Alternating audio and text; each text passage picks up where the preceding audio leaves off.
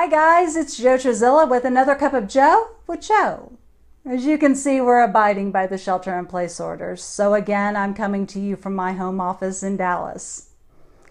Almost every non-essential worker is working from home, including television journalists and anchors. I'm just now getting used to watching my favorite news anchors on television from their home. There was a great story on April 13th in Vogue. If you can't stop staring at TV anchors' home backgrounds, you're not alone. They showed snapshots of CNN Cooper Anderson's home and ABC's chief medical correspondent Jennifer Ashton's home. NBC got super crafty with green screen technology and created a slick 30 Rock studio for Lester Holt in his Manhattan apartment. But let's face it, we have also seen the atrocious interviews and backgrounds too. Just Google some of Jimmy Kimmel Live segments for proof. Who would have ever thought that we would use video conferencing this way? And young and old alike are adapting. The fact that I was able to teach my non-tech 70-something-year-old mother how to use Zoom solidified that literally anyone can use it with a few tips. News stations are simply not sending their photojournalists and reporters out to the field. Well, not much anyway. Currently, we're scheduling every one of our partners' interviews on Zoom. It is just our way of life for the time being. Fancy studios and green rooms are now our own living room spaces up close and personal. We thought that this was the perfect time to give you a few Zoom interview tips to ensure you represent your brand correctly. Remember, as a spokesperson for your brand, you become the face of your brand. And we want to make sure that you present yourself like an expert.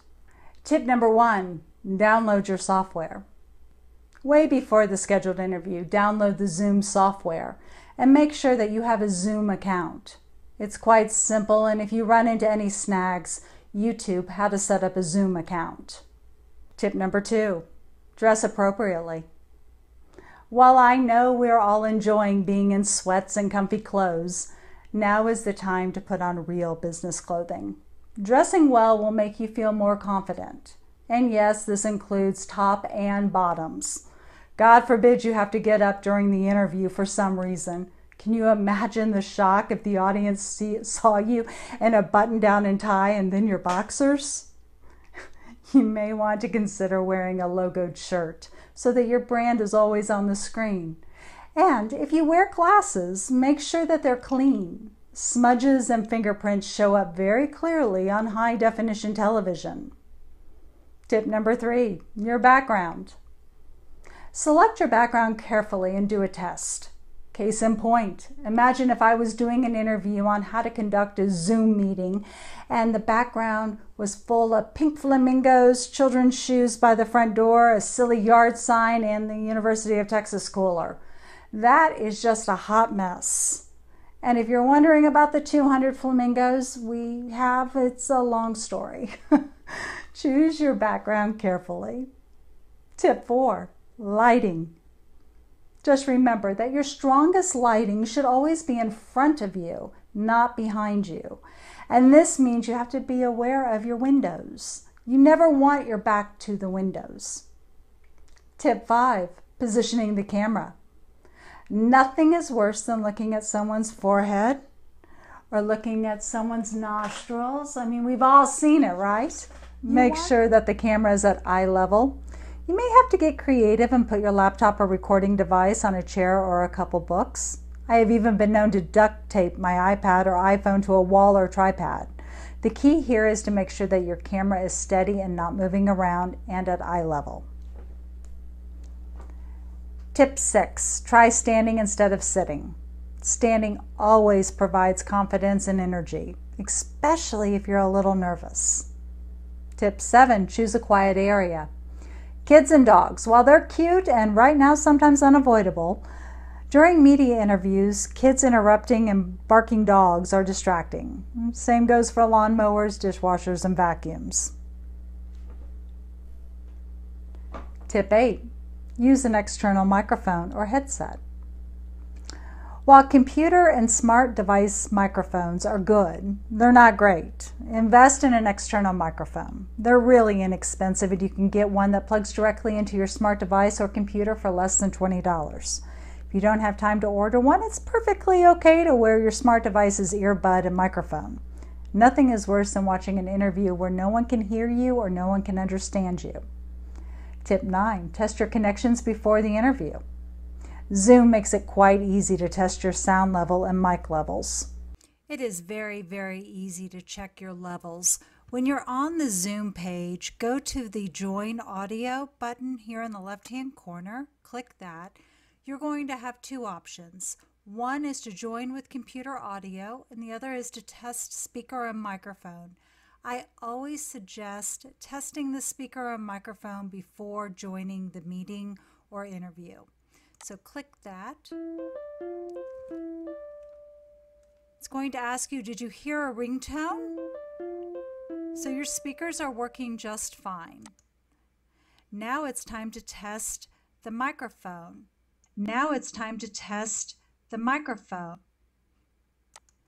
So you speak into the microphone and then it repeats you on the speaker so you can see exactly how clear or how loud your voice is or whether or not the microphone is working. It's that simple.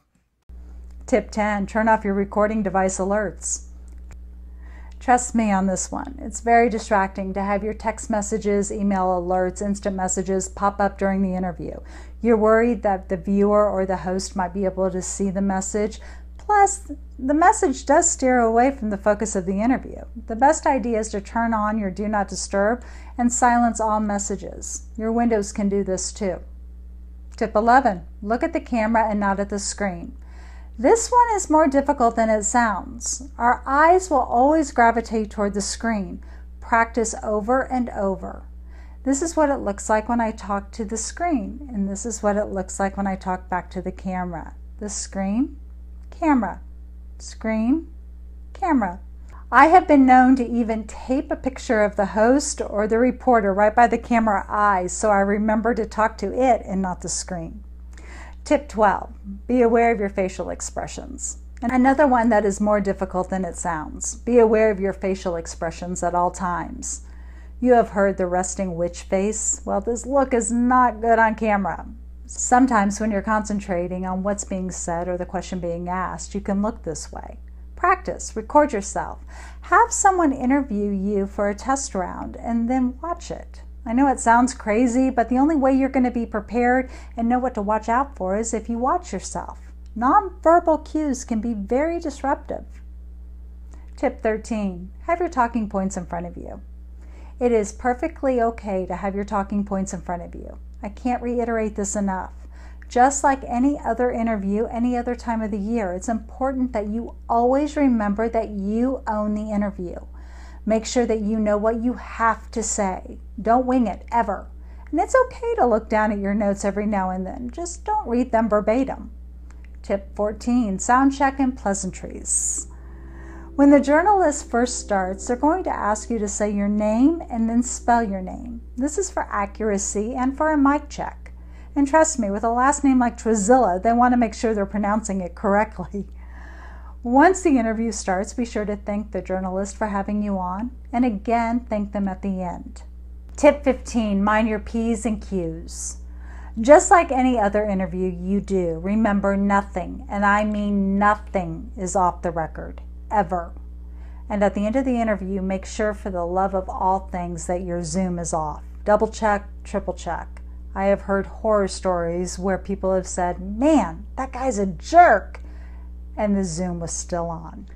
Please message me with any topics that are interesting to you. And please take a minute to subscribe to our channel. Stay safe, stay healthy, and most of all, stay sane.